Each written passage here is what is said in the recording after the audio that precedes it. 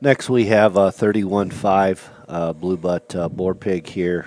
Never came Jaws.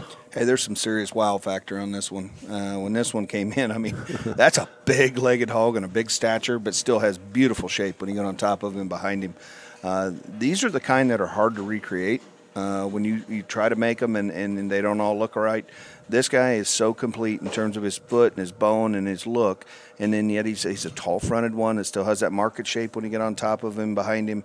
Guys, you know, this one he's on a very, very, very short list when you're out there looking at him on the videos. But guys, it's hard to make blues, and it's hard to find them when they got this much leg and this much power putting together. Guys, this short list stuff here.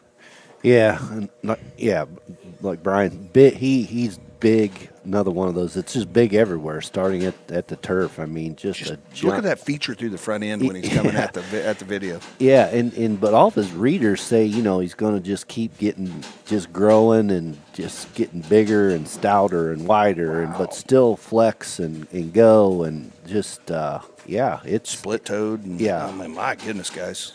Yeah, I can get real excited on this one. That one there is, like Nick said, when you step in behind this guy, if you can recreate that kind of a rear leg in terms of just overall mass and density of bone, but still sound and flex and use it like he does, you know, but buy with confidence. Again, that hog can do some really, really good things for the most critical feeder. Again, never came Jaws. His ear notch is 31-5.